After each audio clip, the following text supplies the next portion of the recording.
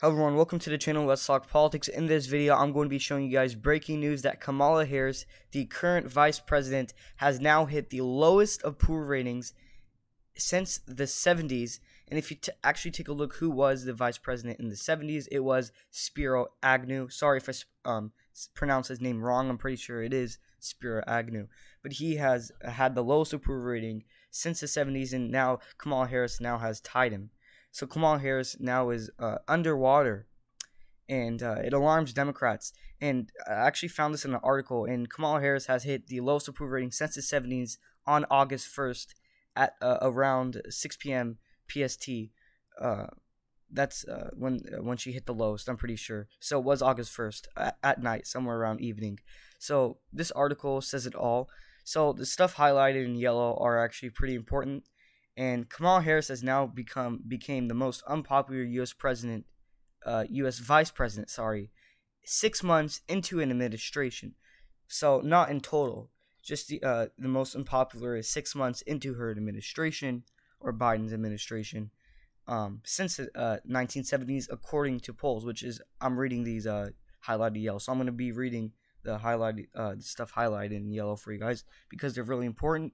And the vice president's now floundering poll numbers, which show she is now underwater, meaning more Americans disapprove than approve of her job performance, and will attempt to raise her profile by sending her on foreign trips in the coming months. So this right here, the highlighted right here, actually says something because it says will attempt to raise her profile by sending her on foreign trips in the coming months. So basically, she has announced that since her approval ratings, so you guys need to hear this. Kamala Harris now has announced that since her approval ratings has dropped to the lowest in an administration in 6 months since the 1970s, to raise her approval rating up, she is going to be going on foreign trips. So basically meeting with other foreign leaders to make her approval rating go back up. So for now on, in the next couple of months, we're going to be seeing Kamala Harris visiting other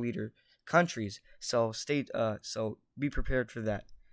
So she's going to try to make her approval rating go back up. Now, 2% of two recent polls both showed 46% of Americans approved of Mrs. Harris, with 47% and 48% disapproving, which is not good. So she is more disapproved than approved, which is horrible. And Kamala Harris, this is not what she wants to be seeing in her first 6 months. So by contrast, Joe Biden's approval rating in an average of polls is 51.3%, and disapproved is 44.9%, which is actually not that bad. So Joe Biden's approval rating is actually pretty good where he should want to be, according to polls. Not according to my prediction, but according to polls. And his disapproval rating is not so well. So Joe Biden should get his disapproval rating down, and his approval rating is good for him. So all Joe Biden needs to do is get his disapproval rating down. And his approval rating also has YouGov polled found 41% of voters aged 18 through 29 had an unfavorable view of Mrs. Harris, with only 36% viewing her favorably, which is horrible amongst 18 to 29-year-olds, which is, the younger adults, basically. Mrs. Harris is also struggling with Hispanic voters, which is the issue, because she needs to be doing good with them, but not so much. So possibly due to her role leading the U.S. border policy, obviously, because she told them she's going against her own words. Before she stepped into office with Joe Biden, she claimed that she wanted illegals to come, feel free, but then she says she goes against her words and says don't come, which is, she keeps changing her policies with the border, which makes Hispanics not like her, from my perspective. So that's pretty much it with this article. And so yeah, Kamala Harris is now, like I said and mentioned a lot of times, Kamala Harris, since August 1st of yesterday's evening, she has now hit the lowest approval rating in 6 months of an administration. Like I said, not total, but just first 6 months since the 70s, which was Spiro Agnew. And Spiro Agnew, if you guys didn't know, he got he had, I believe, criminal records, or not criminal records. Sorry, not like that. I think criminal charges or something like that. I don't know, but he was a very horrible VP.